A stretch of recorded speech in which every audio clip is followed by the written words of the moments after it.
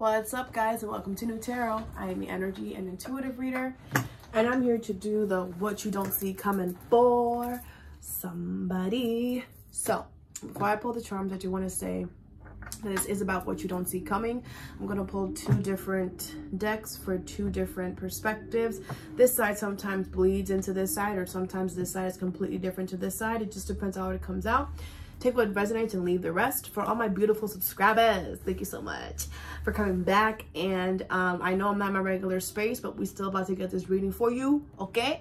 All right, so let's see who's gonna get this reading today. Oh, she's Virgo. What's up, Virgs? Thank you so much for being here. This message can resonate with you if you have Virgo as a sun, moon, rising, or Venus. All right. I don't know, Virgo. I feel good. You guys have good energy. I feel good. All right. Take what resonates and leave the rest, Virgo. Okay. All right. Virgo spirit. What does a Virgo see coming? What does a Virgo see coming? A blessing in disguise? What does a Virgo see coming? That one? You have rigid. Oh, man. Rigid. All right. With conclusion at the bottom of the deck. Okay, that's good.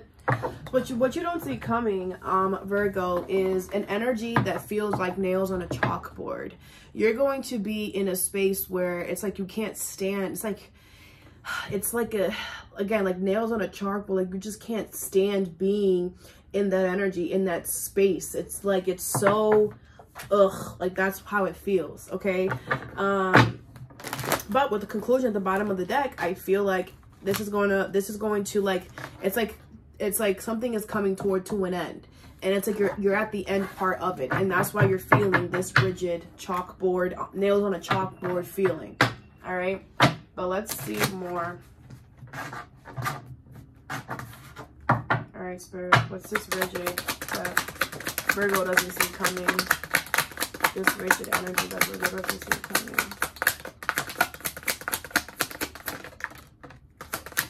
I told you a blessing in disguise, right? Okay, remember I said that. All right, you have the Four of Swords in reverse, the Magician, the Fool, and the Ten of Pentacles. Bottom of the deck is the Strength card, and I just saw the Two of Cups that flew, that kind of like came out here. I feel like this is going to stem from a relationship here, a connection that you feel that you have with someone else, and I feel like you don't feel like you're confident enough to go through with whatever this is, but I see you doing it. Okay, there's a new beginning here, but let's see. You have the Four of Swords in reverse with the Magician here. Okay, now you're gonna get out of your head. Like once you start feeling this energy, you're automatically gonna go back to the drawing board, and you're gonna figure out how you can change this. Okay, because you're not gonna like being here. You're absolutely not in this space, and you're gonna be really in your head, and you're gonna try to like calm yourself down. And how you do that is by manifesting, is by going back to the drawing board and seeing what can be done here. You have the Fool with the Ten of Pentacles here, okay? I really feel like you're manifesting more money. You're manifesting, some of you, a family situation.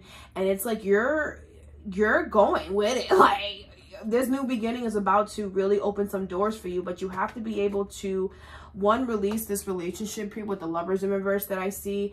Or this connection that you have with someone here that is very strong, very magnetic. Because I feel like you need to heal. And in order for you to want to, you're manifesting a new beginning here with money, but I feel like you need to let go of something as well, on the emotional side. Seven of Pentacles in reverse with the Wheel of Fortune. Yeah, I mean, I feel like you're going to find out that you were kind of like self-sabotaging yourself and telling yourself that this is something that you want, that this is like your wish, because if it was your wish, it wouldn't be making you feel the way that you're feeling. So yeah.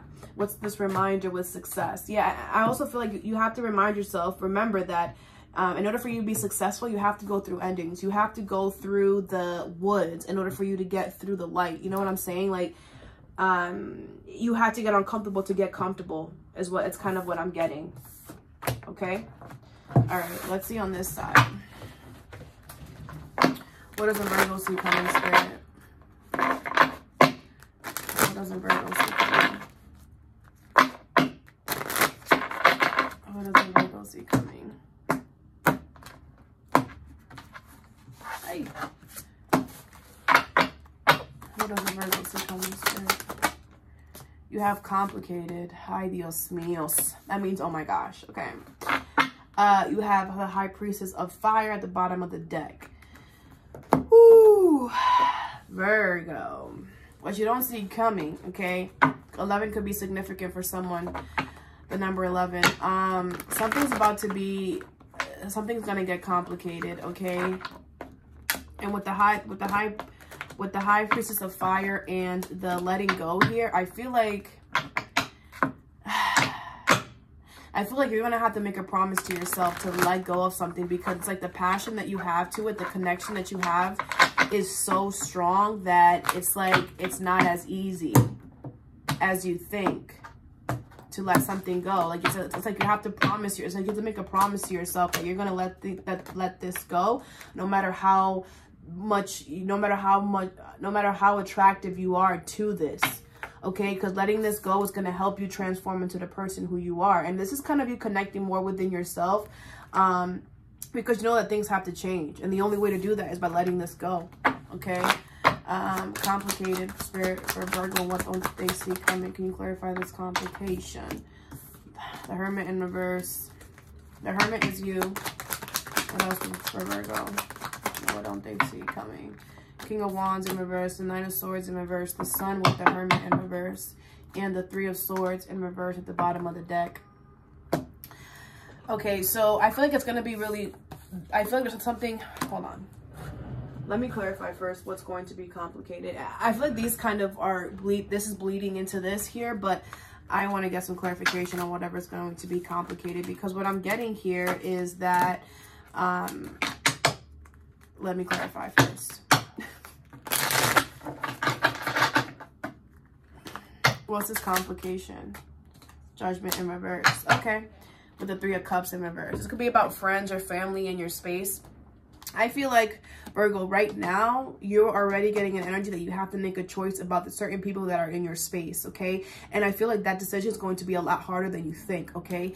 And I think that because you have the Hermit in reverse with the Sun card, you're not really taking a self-reflection here. It's kind of like you're projecting outwards. It's kind of like, oh, well, they make me happy, so I'm gonna stay here. And it's like you're not, but do they really? And I don't think they do, because with the Hermit in reverse, you're refusing to kind of look inside to see if that's true, right? Or just going off the surface. Oh yeah, you know, this is my family, this is my friends. Like, of course, you know, we hang out, we have a beer, we do whatever.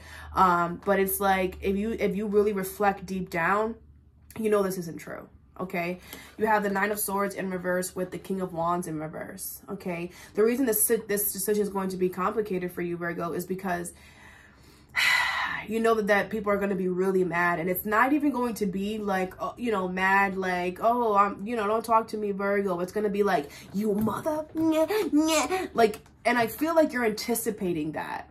Okay, but and you're just like, you know what, so I'm just gonna stick to the happy part. I'm gonna just stick to what makes me happy, because I don't really want to stress about this, and that's why you don't want to go within and really make this decision, because again, you already know how they're going to be. Okay, Three of Swords in reverse with the Death card and the Two of Cups here. Like, you know, these people aren't, it's like whoever this energy is that you're trying to make a decision about, it's like, it's going to end regardless. I'm going to just tell you that right now. No matter if you're just like trying not to make the decision or to make the decision, whatever. With the Two of Cups in reverse and the Three of Swords in reverse, I'm getting like, if this is a friend situation, a relationship is going to, or like a family situation, a relationship is going to be affected by it. And once this relationship ends, or you guys are on a break or whatever, that's when you're actually going to start healing. And once you start healing this relationship, that is when you can be able to end this family situation. You know what I'm saying? Look at this. This is all faded. The Wheel of the Star, the Wheel of Fortune, and the Three of Wands. You have a lot of major arcana. Okay, so this is a major decision that's happening in your life, and it's gonna cause a major change, and this is fated to happen here, as well as like once you're done healing, it's like you're gonna be waiting for your ships to come in, and they're coming, and you ain't gonna have to work that hard for it either, because you've already done the work here. Okay, and the universe is literally gonna bring you what is for you. Okay, all right, so let's see what the universe has to say about this change, these changes coming for you, Virgo. What do you have to say, Spirit, to Virgo about these changes for Virgo? What do you have to say to Virgo about these changes, Spirit? Oh, there it is. On my card, Spirit. Virgo and these changes, what would you like them to know? Okay, you got 2 cards. The first card you have is Archimedes of the 4s. Now you are independent and free. You'll be able to be free here, because I feel like you feel stuck. I feel like you have to do certain things at a certain, you know, like a certain way. Like you don't have a way to go. Change is natural, good, and yes, it can hurt. Yeah, I mean, things are going to change here, and it's not going to be easy. And we learn through pain, Virgo, so remember that too. And you have little wolf girl. It's all right to be alone. There's going to be a period that you're going to be alone here, okay? And they want you to prepare yourself for that, as well as accept it, okay? You need energy to be by yourself, because you got a lot going on with family and friends and love too. Like there's a lot. You have the Mermaid of Emergence, a complete commitment. They want you to commit yourself to yourself, okay? To your healing here, to your emotions. Because again, this is a lot. Like I said, you have to make a promise to let something go. Make that promise to yourself, because that is the only way I feel like you're going to be able to get out of this. Okay.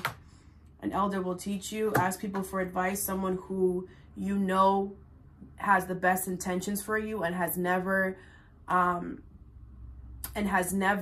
not wanted to help you. You have to ask advice for someone who is always there to help you whenever you need it, and someone who you know has good intentions. Okay.